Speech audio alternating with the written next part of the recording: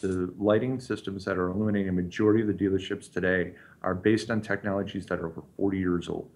So I would expect that a majority of the car dealerships in the United States are going to switch to LED within the next 2 to 3 years. As a matter of fact, it's the baseline specification for most of the recommended levels by motor car companies in North America today.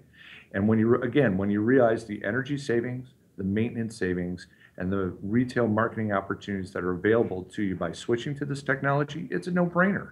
Everybody's going to switch to LED technology very soon. It's an exciting time because it allows dealers to realize a significant payback in terms of an initial investment based on the fact that you're going to cut your energy cost anywhere from 60 to 80%.